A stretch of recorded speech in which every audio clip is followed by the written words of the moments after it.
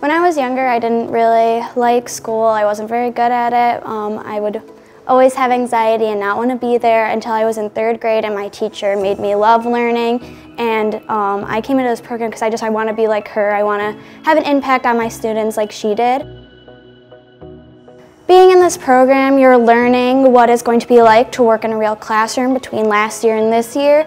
So you are already 5 steps ahead of the people that you'll be going to college with, so you already know some challenges that you could face in the classroom from being in a classroom, an internship.